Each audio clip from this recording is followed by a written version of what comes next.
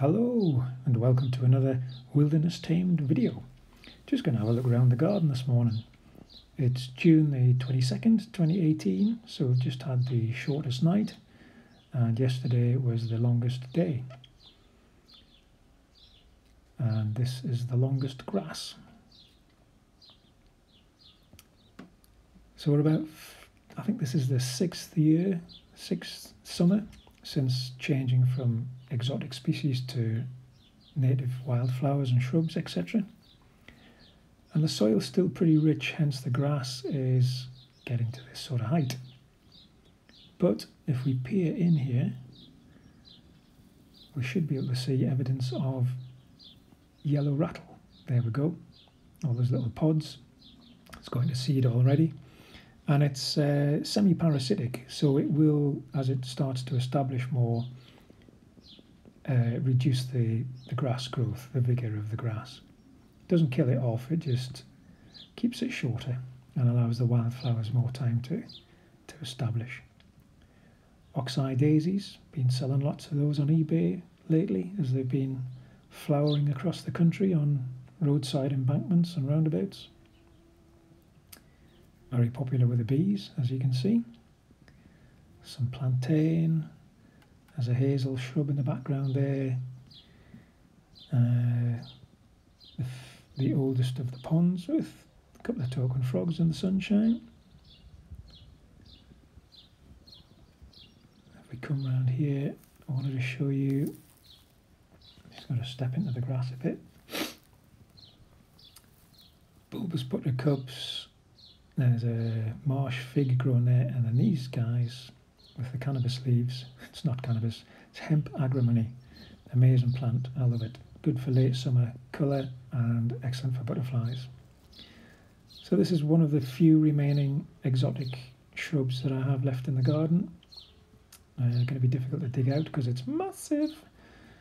This is Abutulon vitifolium, and it's a beast of a thing.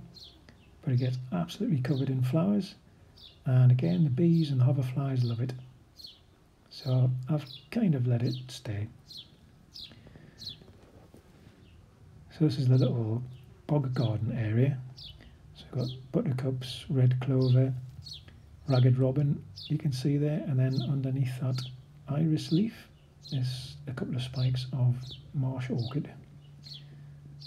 Got some tufty seed heads of Geum rivali, the water avens, crested dog's tail grass, coming up now to meadowsweet, not quite in flower yet, still in bud, and then behind that the flag iris.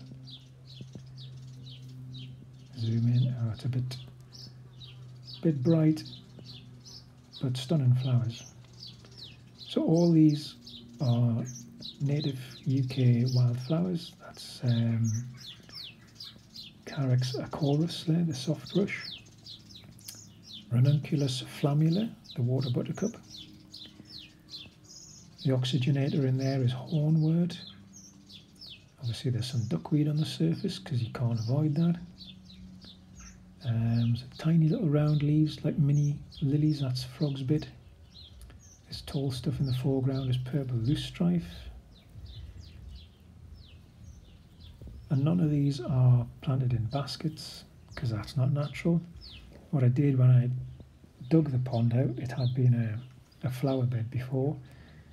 I used upturned turfs that I'd got cheap from the local DIY store because they were going yellow, and popped the plug plants of the marginals and aquatic plants into the turfs, and then they get established before the grass reverses itself and comes back out, but it gives a good natural edge.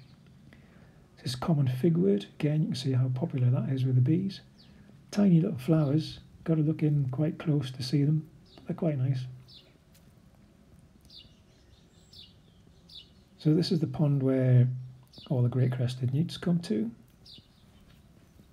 and the frogs all spawn in this pond. They'll sit around the other two ponds during the summer, but this is the one they come to spawn in the spring.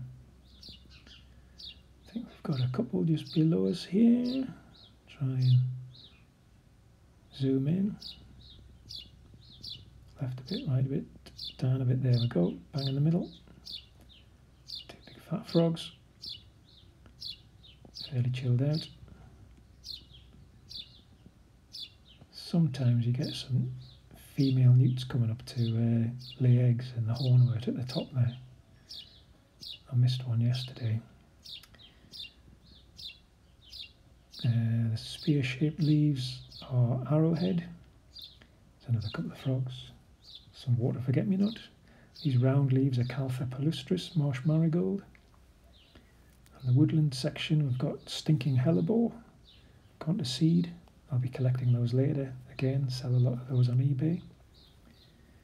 And then in amongst this lot, there's some Enchanter's Nightshade, which is doing well growing under the pine tree. A lot of stuff does well in dry shade, worth hunting out. So you can see by the visible pond liner, nobody likes VPL. We've not had a lot of rain lately, so the pond levels are quite low. But this is one of my favourite plants, this white bobbly-headed thing. This is common valerian. Excellent for bees, got a really nice scent to it. Does well in a wet, boggy place. Some comfrey there. Ferns, I love ferns. I got rid of all the hostas that I used to grow and replaced them all with native ferns. And nothing seems to touch ferns. There's a bird's nest fern hidden down there. What else have we got in here? There's some pulmonaria, the dark leaves with the spots. These purple flower spikes are hedge woundwort. It's a good spready one again, dry shade, does very well under trees and in hedges. Nice flower, and behind that, those yellow flowers are greater celandine. Growing under the birch. So there you go. That's the garden as it is in June. 6 years after being sown. And back to the decking for me breakfast.